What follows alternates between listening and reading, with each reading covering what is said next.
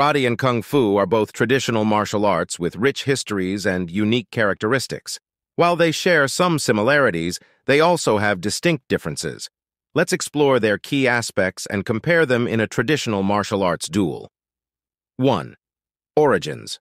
Karate. Karate originated in the Ryukyu Kingdom, which is now Okinawa, Japan.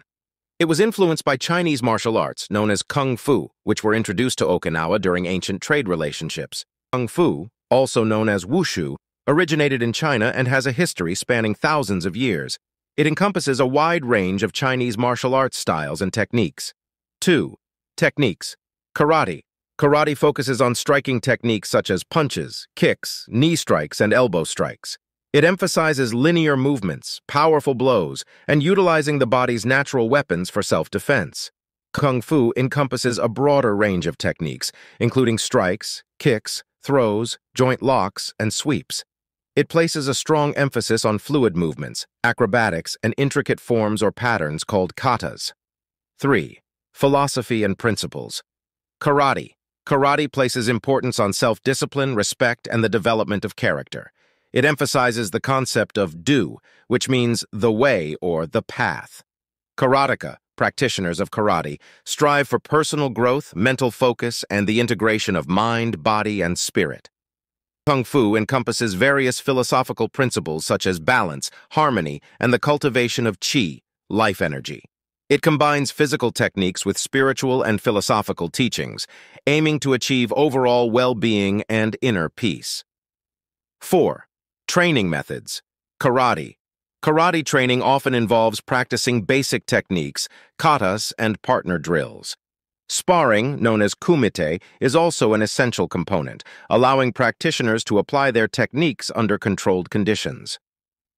Kung Fu.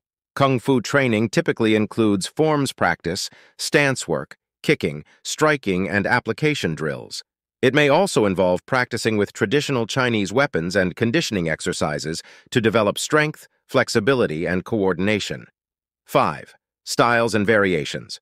Karate. There are various styles of karate, including Shotokan, Goju-ryu, Wado-ryu, and Kyokushin, each with its own emphasis and techniques. These styles may vary in terms of stances, techniques, and training methods. Kung Fu. Kung Fu encompasses a vast array of styles, such as Shaolin, Wing Chun, Tai Chi, and Baguazhang.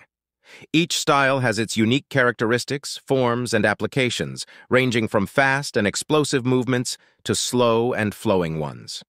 In a traditional martial arts duel between a karateka and a Kung Fu practitioner, the outcome would depend on various factors, including the skill, experience, and physical attributes of the individuals involved.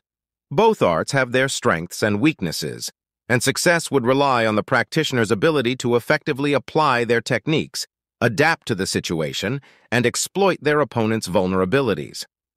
Ultimately, the outcome of such a duel cannot be definitively predicted, as it would depend on the specific circumstances and the skill level of the participants. It's worth noting that martial arts training is not solely focused on combat or duels, but also places a strong emphasis on personal development, self-defense, and physical fitness.